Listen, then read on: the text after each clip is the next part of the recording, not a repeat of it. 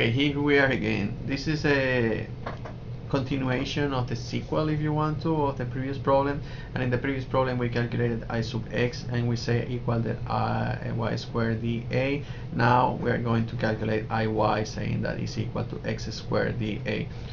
So this is a sequel. So if it's a sequel, we should say previously in the last time video we calculated these distances and we say this is 2 and this is 2. How did we calculate that? Watch the video. Well, if you don't want to watch the video, the only thing that we did is find the intersection point between these two equations, and I'm gonna show it to you because I know that some of you are lazy and don't want to go back. But basically what we did here in the previous video was this. So we mash and we equate both equations, this equation with this equation, and by solving these two equations then I could find the roots, which are the intersections, and this is 0 here and 0 here. And once you have the points where the 0 and 0, y equal 2 and y equal 0, those are the points that actually make the function equal 0, the intersection. And then you can get this y and plug it into either of the equations, but if I plug it into this one, it's already defined, so x equal 2 also. Once we have those 2 points, then we proceed like any other problem that we have done before. What I'm interested now is measuring x. If this is x, x, and my differential of area is going to be this one, where this distance is the x.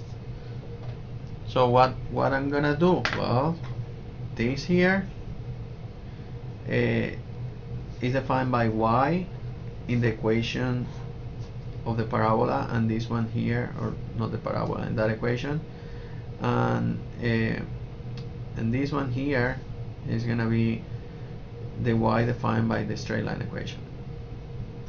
How do we do that? Well, if I solve for y here, the value for y here is gonna be y equals square root of 2 times the square root of x, and the value for y is defined like that. So this height, my differential of area, is gonna be that height, which is just basically this square root of 2 times x to the 1/2 minus the value for y here in this part, which is x, and that's gonna be multiplied by dx. That's my differential of area. Plug this into that, bam, done. Iy equal the integral of x squared multiplied by this, and this is the square root of 2 x to the 1/2 minus x dx. Keep working a little bit. Square root of 2 is constant outside.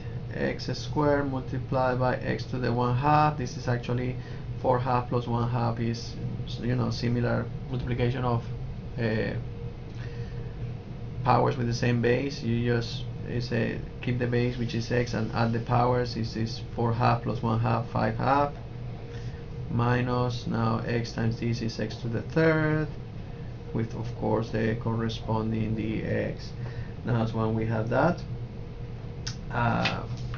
we just keep solving the problem and solve the integral. I sub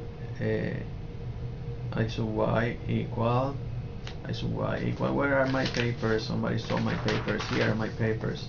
There you go.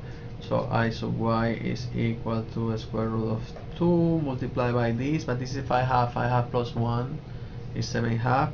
So x to the 7/2 divided by 7/2, which is the same thing as being multiplied by 2/7, minus x to the 3rd, but actually it's going to be x to the 4th divided by 4. And this has to be evaluated. Remember, we are sweeping our shape from this end to that end. So from 0 to 2, these two, 0 to 2, that 2 is the one that I'm referring to, not this. In this case, both of them are the same, but you have to be aware of what you are doing. This is the limit that I'm looking for, that one. So I sub y equals square root of 2 multiplied by 2/7 multiplied by 2 to the 7/2 minus 2 to the 4th divided by 4, and I sub y equal calculator again. Calculator. Square root of 2 to the 0.5 times 2 divided by 7 times 2 to the 3.5 minus 16 divided by 4, which is 4, and the result is 0.571. What units? I don't have any units, but I know this has to be units of length to the fourth. There you go, another problem that you have.